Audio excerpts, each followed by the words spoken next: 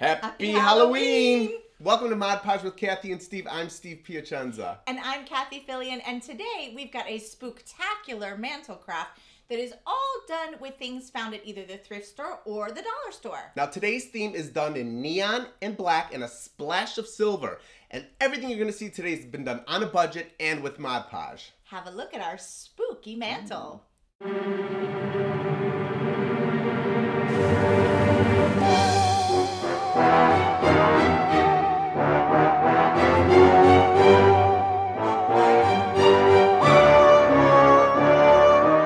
Our thrift store frames were painted with black folk art paint and embellished with neon mod melt roses.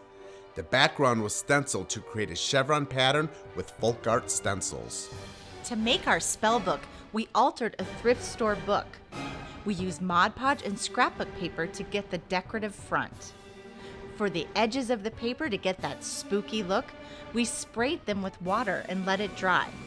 And that antique look is done with Mod Podge Antique. Just brush it right on and it will yellow up your pages. Our potion bottles were made from dollar store frames and recycled jars. We painted the lids and glued embellishments to the vessels. To get the potions, we swirled neon paint in the vases and let it dry. Our candelabras were made with dollar store wine glasses and candles. We Mod Podged skull papers around the candles and added some bling ribbon with hot glue. We used folk art enamel paint to color the inside and base of the glass. Our crow mirror art was done by gluing a bunch of mirrors together in a random pattern. We added neon mod melt embellishments to the corners. The crows were painted with gallery glass. We taped paper bird templates to the mirror and randomly applied black gallery glass. Around the bird, we outlined it with orange, but make sure you remove the paper templates before drying.